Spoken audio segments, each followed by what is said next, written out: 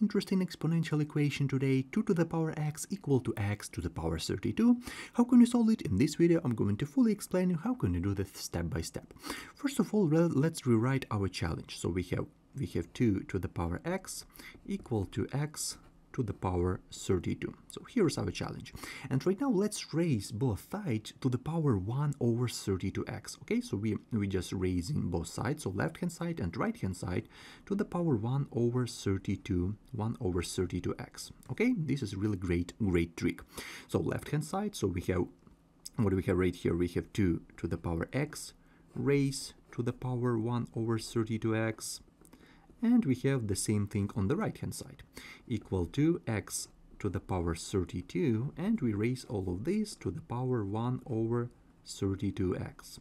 Okay, everyone know about a really great property, so if we have a to the power x raised to the power y, we can write it as a to the power x times y. So in other words, we just multiply our powers. So let's do the same thing right here. So we have on the left hand side we have 2 to the power x times 1 over 32x, and on the right hand side we have x to the power 32 times 1 over 32x. Right now, let's look closely what do we have right here with the powers, okay?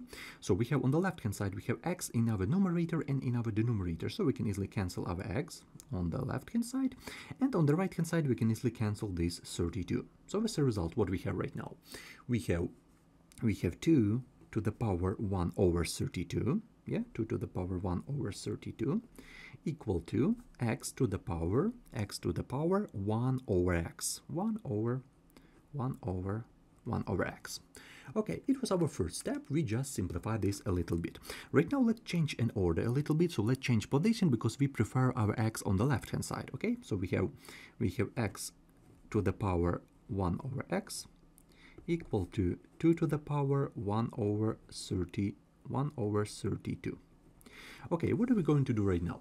Let's use a really great trick right here. So let's write this 2 to the power 1 over 32 as 2 to the power 2 over 64. Okay, absolutely the same. So 2 over 64, this is the same as 1 over 32. Okay, absolutely the same. Yeah, absolutely the same as right here. But I want to write this in this way, as 2 over 64. What are we going to do next? Let's go back to this property. So we can easily write this 2 to the power 2 over 64 as 2 to the power 2 times 1 over 64, and we can easily apply this rule, so we can easily bring these two in parentheses, so we can write it as 2 to the power, so 2 square to the power 1 over 64.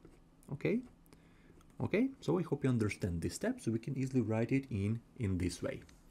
So what we're going to do next, let's raise 2 square, where everyone know about it. This is equal to 4 to the power 1 over 64. Okay, it was our first step.